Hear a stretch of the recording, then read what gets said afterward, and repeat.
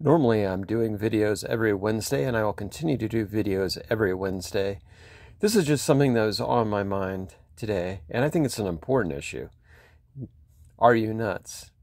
The importance of accepting your own compromised mental health and trying to lead a better life. Xanax, lithium, Zopiclone, Ativan. There are so many prescription drugs for anxiety, for depression. I'm sure you know at least a few people, I know I do, that are on drugs like these. I'm not currently, nor have I ever been, but I know a lot of people who've been, and I'm sure you do too.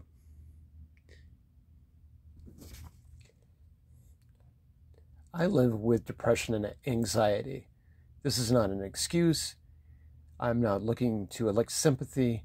This is simply to let you know my understanding of those two issues and other mental health issues. Like I said, I know a lot of people who are on various prescription medications. I've chosen not to take that route for my own reasons that I won't bore you with. But lots of people do in our culture. We force ourselves to be strong. We seek out things that'll help us cope with the pressure in our lives. Not just the pressure, but, what we feel as people.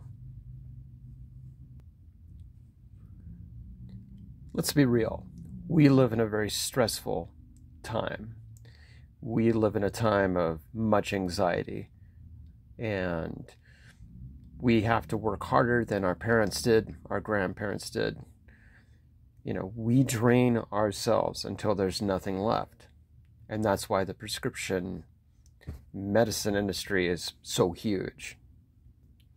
My own anxiety, and maybe you can relate to this, if I have to go into a store and ask someone for something like some special order or whatever, I have to be outside for a few minutes rehearsing what I'm going to say until I'm comfortable that I can go in and quickly get through the ordeal.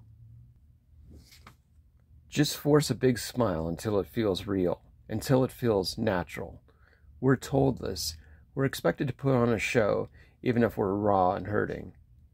So we numb ourselves with drugs, both prescribed and sometimes self-prescribed. We numb ourselves, paint over our weaknesses to bear the burden of expectations. This is one of my problems with the United States, the pressure, the pace of life. I used to live that way myself until I moved into the van 3 years ago. This whole experience is covered in this No Signal book, and I didn't see it until I was outside of it, until I removed myself from the pace of life, the expectations of our culture.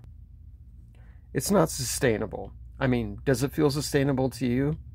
Do you feel alive? Are you living a life where you don't feel pressure on you every moment? All the expectations of your employer, of your family, of your friends, of yourself.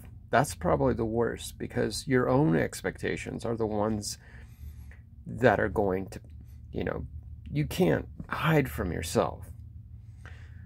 There's no room in our lives for self-help, for real self-help. So what is the solution? It's a cliche that is a truism. The first step in solving any problem is admitting that there is a problem. Be honest.